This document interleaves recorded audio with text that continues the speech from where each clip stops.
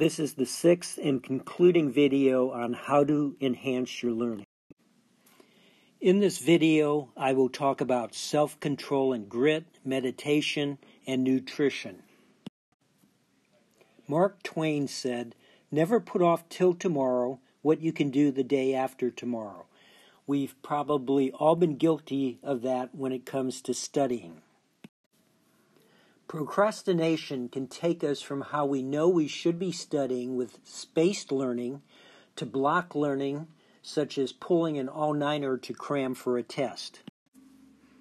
So it's not surprising that procrastinators receive lower grades, but they also exhibit worse health, probably due to the fact they're under higher stress. There's a famous experiment that was performed in 1970 at Stanford and is referred to as the marshmallow test. Preschoolers were brought into a room and sat at a table with a marshmallow on it.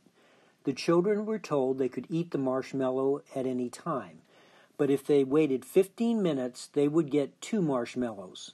The researchers then left the room. The purpose of this initial experiment was to observe what the children would do to wait 15 minutes. Some children sat on their hands, some covered their eyes, some looked all around the room except at the marshmallow. Of course, not all the children waited 15 minutes.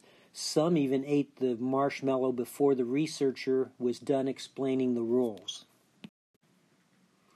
Many years later, the researcher followed up on the children and found unexpected correlations.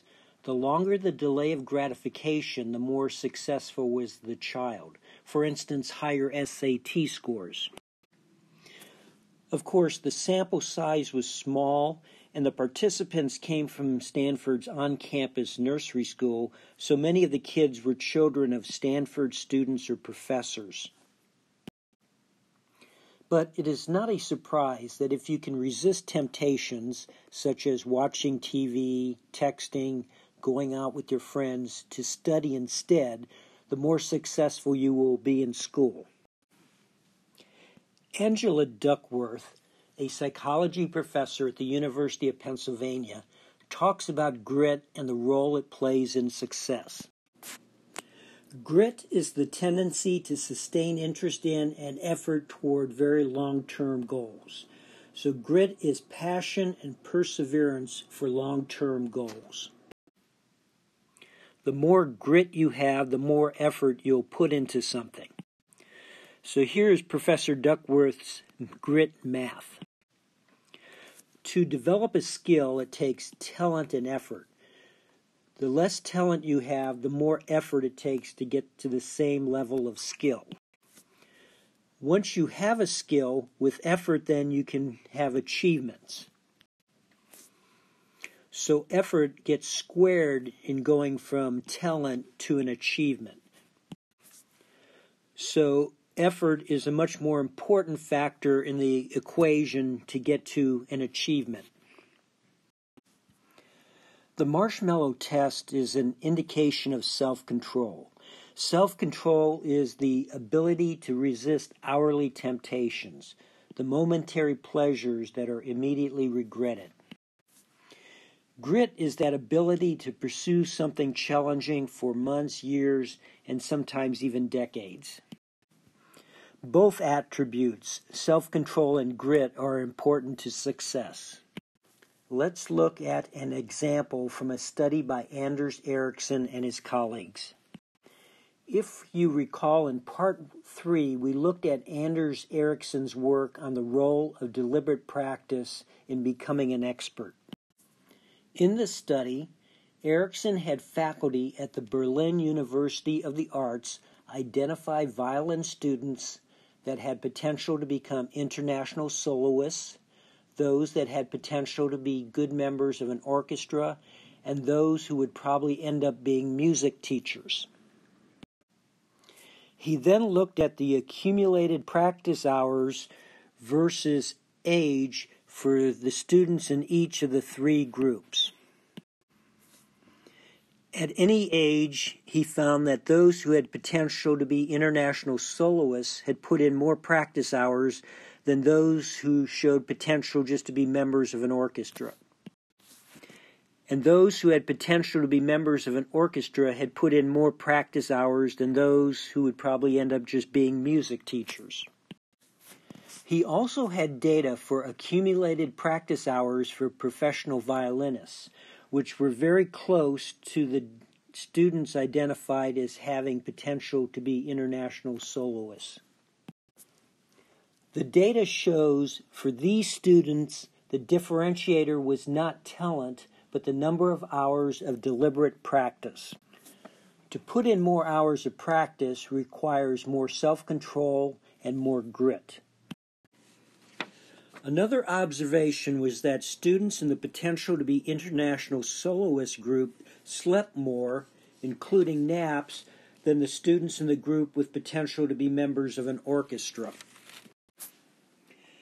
And the students who had a potential to be in an orchestra slept more than the students who would probably only teach violin. This reminds us of what we talked about in part 4 of the importance of sleep on learning.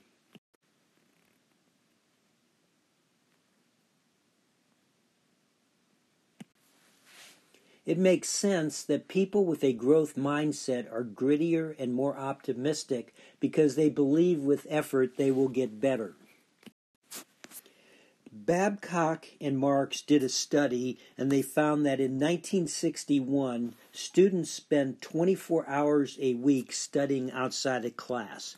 By 2003, the number of hours spent studying outside of class had reduced to 14 hours. Does that mean we're becoming less gritty? Working hard can be learned. Culture can instill it. You need to be around gritty people.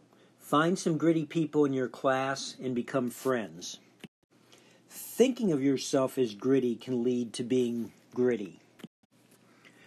Angela Duckworth has found that students who participate for at least 2 years in the same extracurricular activity, like chess club, the debate team, or sports, are gritty. Remember Steve Falloon from part 3 of Memorizing Digits fame? He was a serious runner and obviously gritty.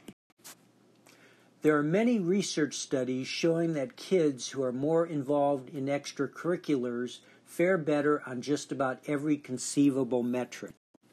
They earn better grades, have higher self-esteem, are less likely to get in trouble, and so forth. After controlling for high school grades and SAT scores, participating in high school extracurriculars predicted graduating from college with academic honors better than any other variable. Let's look at a study of students studying. 263 students were told to study something important for just 15 minutes. The researchers noted what they were doing once a minute. On-task behavior began to decline at the 2-minute mark. Over the 15 minutes, students spent only 65% of the time actually studying. The rest of the time was spent doing things like texting or checking social media.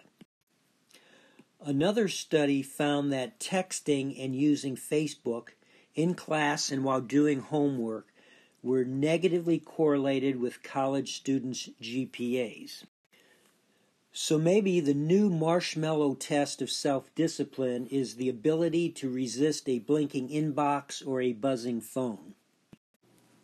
If someone is successful, it is mostly due to a gift of hard work and deliberate practice, not a gift of talent. How can you stop procrastinating and develop perseverance? You could try the Pomodoro time management technique. You decide on the task to be done. This can be homework, studying for an exam, writing a paper, or computer program. You make sure you put your phone away and detach from any social media. Then you set a timer for a short period of time. Traditionally, it is about 25 minutes.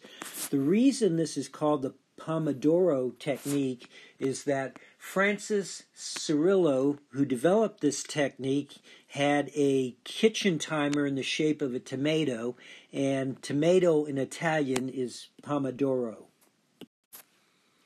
You're now going to work on that task for 25 minutes.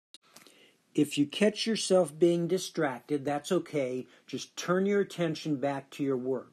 Try to be mindful on your work for 25 minutes.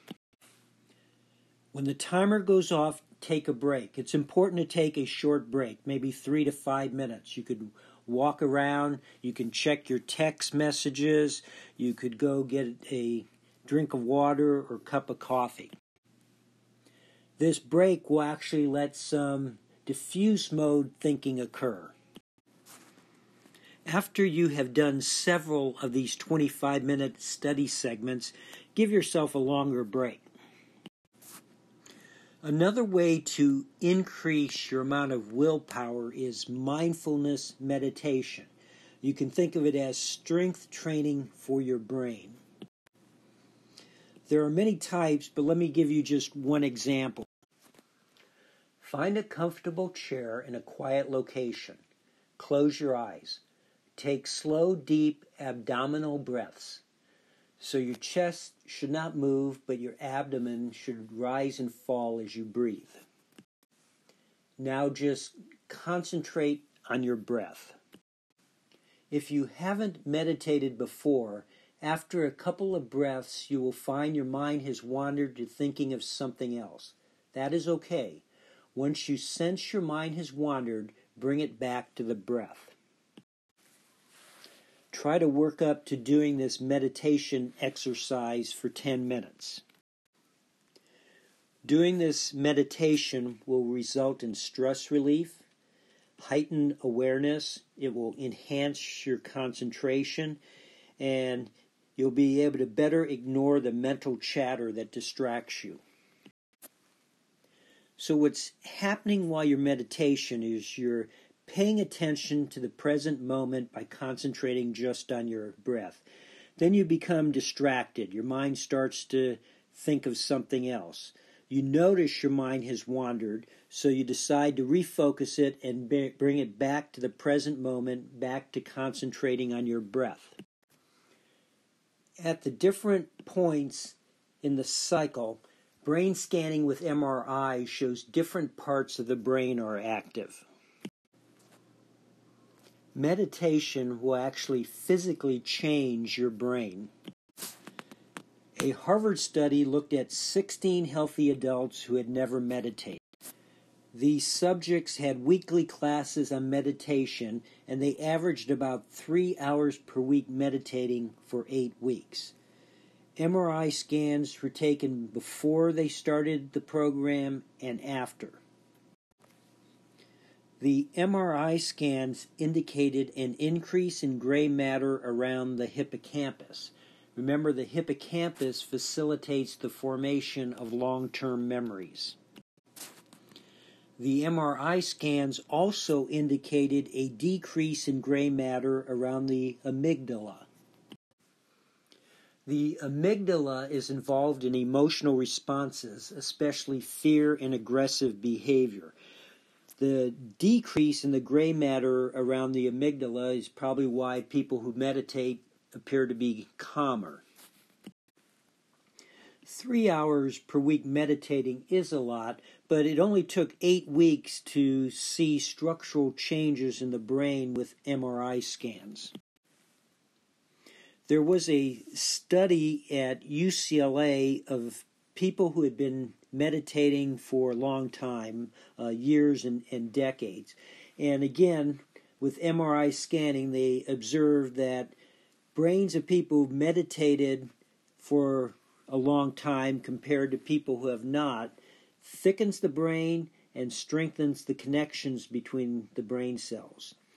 It also slowed the age-related loss of gray matter, and there were a larger amounts of girification, that is, folding of the cortex, which may allow the brain to process information faster. A study conducted by the University of Pennsylvania Medical Center found that experienced meditators had significantly higher blood flow to the prefrontal cortex, parietal cortex, and other areas of the brain that support attention, regulation of emotion, and autonomic function. As you work to eliminate procrastination, don't get discouraged. It can take 3 months to establish a new set of study habits. Try to meditate for 10 minutes every day. It's strength training for your brain to enhance your concentration. You need to focus on the process and not the product. That's where the Pomodoro technique is useful. You should write down a list of your study tasks for tomorrow. Commitment and consistency is a subconscious psychological drive, and by making a list of your tasks for tomorrow, you're tapping into that psychological influence. A very good book that discusses commitment and consistency and many other subconscious psychological influences is Influence, the Psychology of Persuasion by Robert Cialdini. Athletes know their diet can affect their performance. Similarly, diet can affect mental capabilities. I am not going to talk about a particular diet. There are many diets, proponents of these diets, and a lot of controversy. You have the low-fat to low-carb diets, Mediterranean, Ornish, vegetarian, Paleolithic, and so forth. But there's a few things that are known to be foods to avoid and foods to consume. There are some foods known to cause inflammation all over the body, and inflammation is not a good thing. Inflammation kills nerve cells. There is nothing good about consuming sugar and high fructose corn syrup. Those are toxins. If you just eliminated those two items from your diet, there's a good chance you would never develop type 2 diabetes or any form of dementia. If you want to know more about the toxic nature of sugar and high fructose corn syrup, you can go to the University of California at San Francisco, one of the top 5 medical schools in the U.S., website. At this website, you can learn more about how excess sugar consumption was linked to deficiencies in memory and overall cognitive health. In addition, you can learn of other consequences, such as how too much fructose can damage your liver, just like too much alcohol. Other items to avoid are trans fats, vegetable and seed oils, refined carbohydrates, excessive alcohol, and processed meats. In other words, avoid processed foods. So what is a processed food? Any food that comes with a label. In processing, usually 2 things that are bad for your health are done. Dietary fiber is removed and sugar is added. In fact, 80% of the foods in the U.S. have had sugar added to them. Removing the fiber and adding sugars to foods prolongs the shelf life but negatively impacts your health. Let me just mention a few foods that are known to reduce inflammation. One is omega-3 fatty acids, which can be found in fish and grass-fed beef. Apples, beets, blueberries, pecans and pistachios, red grapes, leafy greens, eggs, and green tea.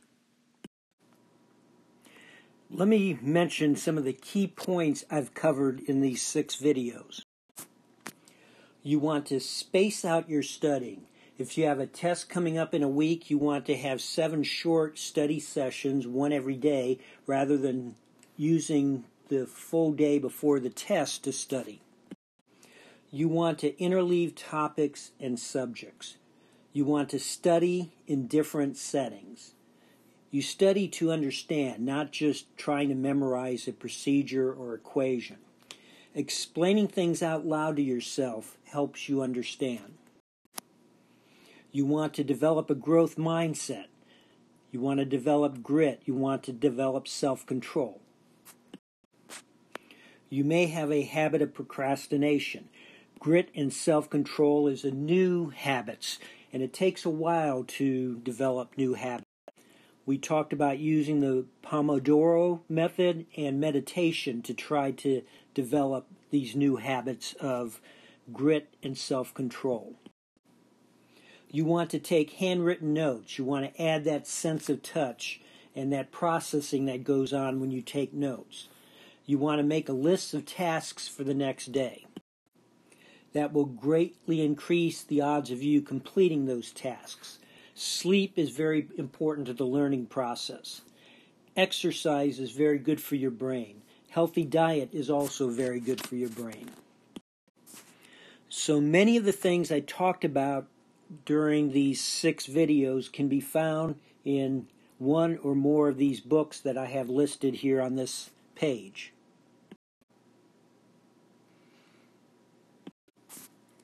In part 2, we look at 3 puzzles that require diffuse mode thinking to solve, and I said I would show you the solutions at the end of part 6.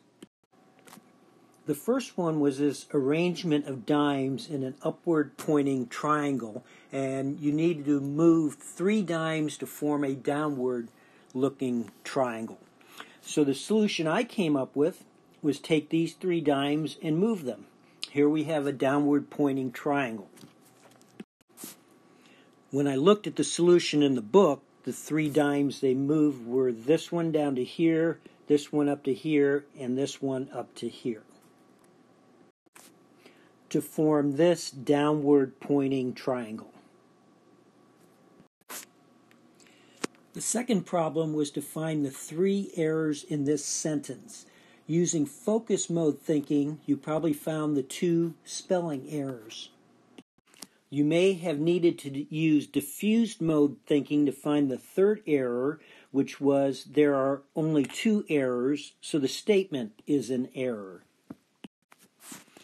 And finally, you were to figure out how to draw 4 lines without raising your pencil that goes through all 9 dots. So you probably needed to use diffuse mode thinking to think outside the 9 dots.